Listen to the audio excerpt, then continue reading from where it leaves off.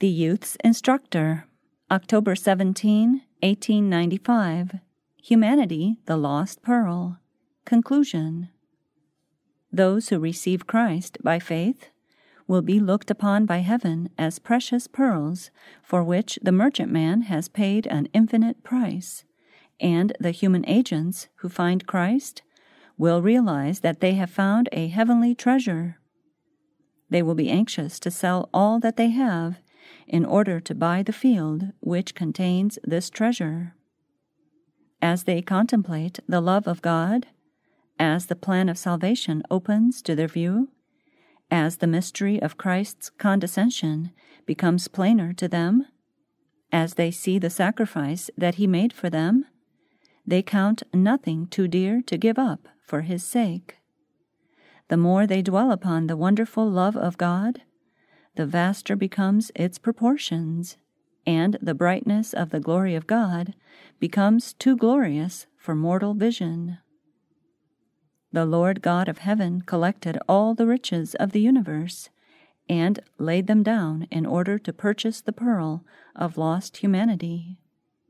The Father gave all His divine resources into the hands of Christ in order that the richest blessings of heaven might be poured out upon a fallen race. God could not express greater love than He has expressed in giving the Son of His bosom to this world. This gift was given to man to convince him that God had left nothing undone that He could do, that there is nothing held in reserve, but that all heaven has been poured out in one vast gift.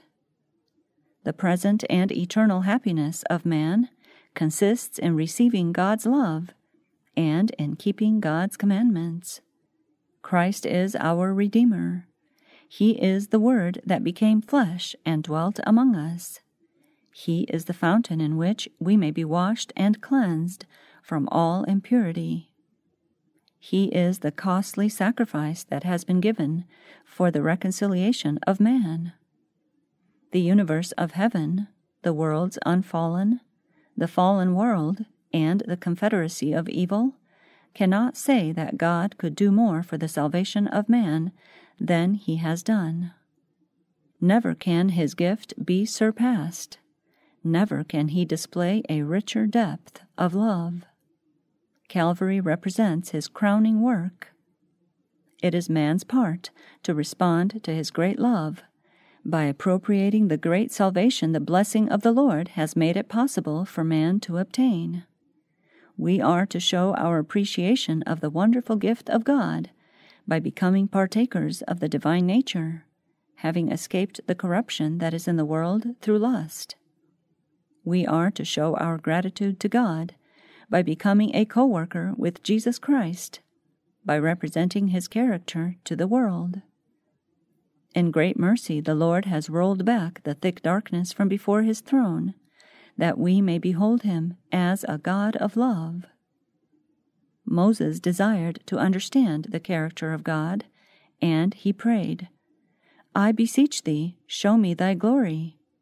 And he said, "I will make all my goodness pass before thee, and I will proclaim the name of the Lord before thee, and will be gracious to whom I will be gracious, and will show mercy on whom I will show mercy."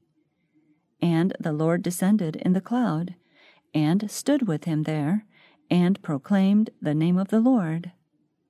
And the Lord passed by before him, and proclaimed, the Lord God, merciful and gracious, long-suffering and abundant in goodness and truth, keeping mercy for thousands, forgiving iniquity and transgression and sin, and that will by no means clear the guilty.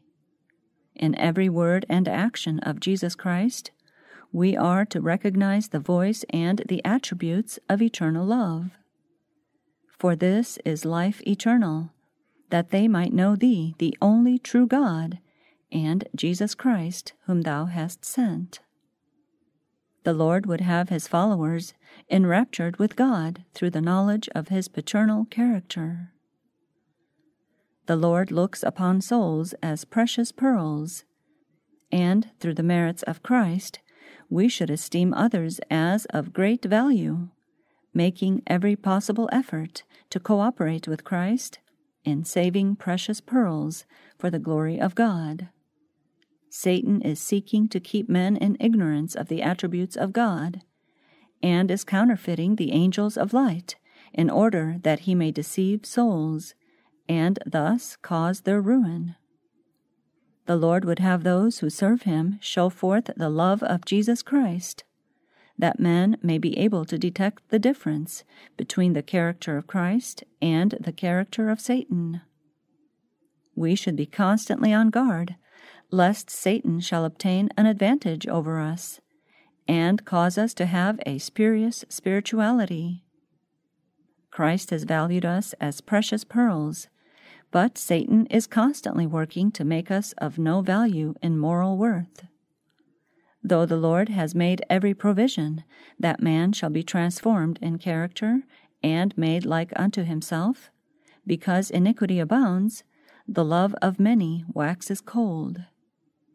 Satan engages the attention and causes the mind to become so engrossed with earthly, sensual things that the knowledge of God is lost, and the soul is not inspired with the thought of the riches of Jesus Christ.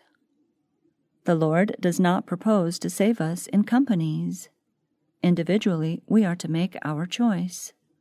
One by one, we are to appropriate the grace of God to the soul, and one cannot decide for another what course he shall take. The Lord says we are to work out our own salvation with fear and trembling, for it is God which worketh in you, both to will and to do of his good pleasure. Those who decide to receive Christ enlist themselves to be co-workers with him in saving the souls of others. In presenting Christ to their fellow men, they themselves grow in the knowledge of God and of Christ. As they lift Christ up, their eyes are anointed so that they can distinguish the relationship of Christ to the human family. They become wise, and in meekness and lowliness, as opportunity opens, they present to tried and tempted souls the sublime reality of the saving grace of God.